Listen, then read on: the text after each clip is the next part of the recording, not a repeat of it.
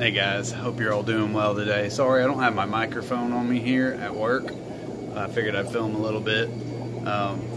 Hope everyone is doing very well today, and I'm going to flip the camera around and show you our new project at D's Pets. So hopefully you enjoy this, and we can talk more about it later in the future.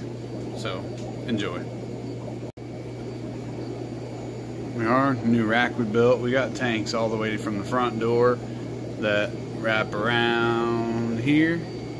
I'll do a walkthrough tour soon enough, and then back wall is our water tank, and then we have salt water on this side, and it goes down to about there, and then reptiles on down all the way down that way.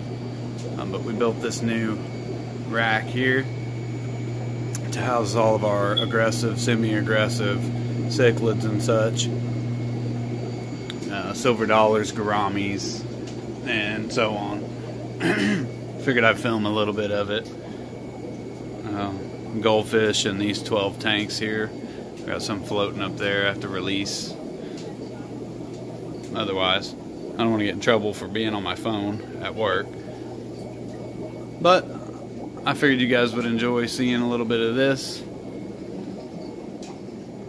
And as we progress, I will see about making footage after work. Once I clock out and the lights are off, you can see the tanks all better.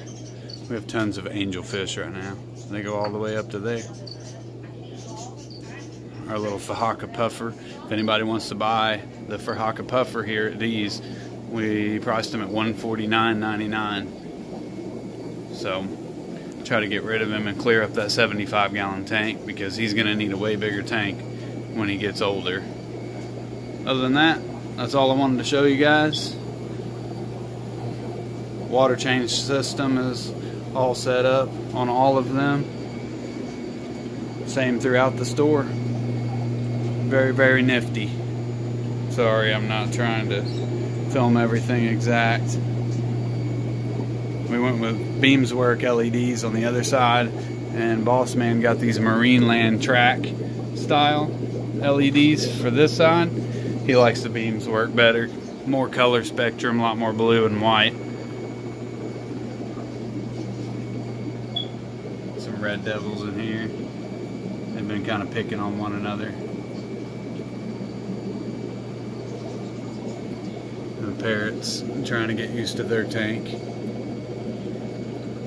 That's pretty much it. That's all I got for you today. Hope you enjoyed checking this out. It's exciting for us.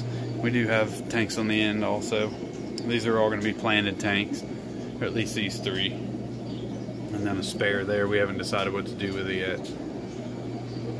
So come check us out on Route 37 in Marion, Illinois.